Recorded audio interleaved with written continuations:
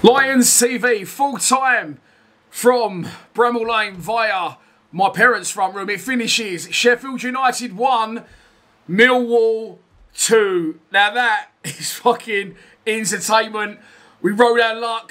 Sheffield down to 10 men, conceded a penalty, and a last minute blockbuster from Juicy Jake Cooper, who's come under some criticism. 3 changes were made for the team that lost at home against Luton. 2 of them were false. Danny Mack injured, maybe. Ryan Leonard comes in at right back. Murray Wallace didn't travel. Scott Malone come back in. And the big talking point for me was Tom Bradshaw replacing Kelliher-electrical, but he stuck with the same central midfielders. And I said, if he sticks with Saville and Evans in centre midfield, it's not even worth getting on the team bus. So it shows you what I know. I thought Saville had a very good game, by the way.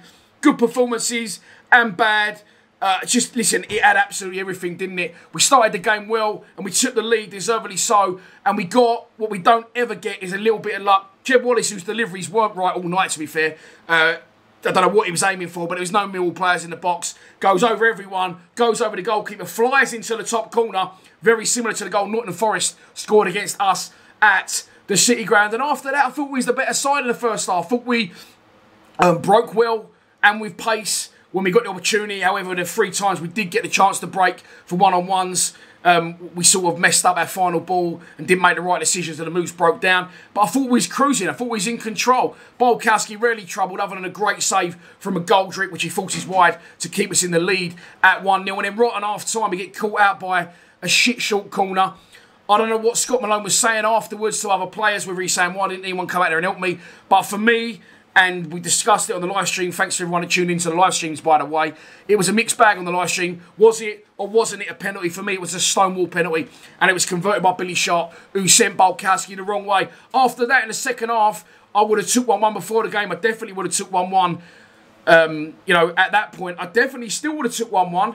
When Sheffield United were on top and had a man sent off for a second booking and simulation. I had the noise turned down, obviously, as I was commentating on the live stream, but I would have loved to hear the Bramall Lane crowd on their thoughts on it. I'm sure they thought that was hard done by the ref, but I'm hearing from replays showing it was definite simulation, and the ref for once was strong and give us something the right way, like he should have done, and sends off the Sheffield United player like he should have done. After that, did Rout want to go for the win or didn't he? I heard as well from comments on the live stream that there were shouts for Gary, make a sub, and he did do. He brought on Kelliher-electrical, and he brought on Matt Smith, like for like with Bradshaw and Ojo, but he also brought on Mason Bennett later on in the game, and we did eventually start turning the wheel. We was going for it. Again, we had Bolkowski to thank for a brilliant save, which he tipped over the bar. There was chances at both ends. As I said, it was definitely value for money on the red button. It was definitely entertainment, and I said, once again on the live stream, we've never had a last-minute winner. Why can't we ever have a last-minute winner? And Jake Cooper has been under some heavy fucking criticism lately. And I'll say this about Cooper all the time. He plays everywhere other than centre-back. You see him marauding down the left wing, putting crosses in, getting involved. And he finds himself 25 yards out and a ball at his feet. And he finishes the goal like a top-class striker. Doesn't panic, gets his head up, outs his feet, sticks it straight, sticks it true, doesn't overhit it.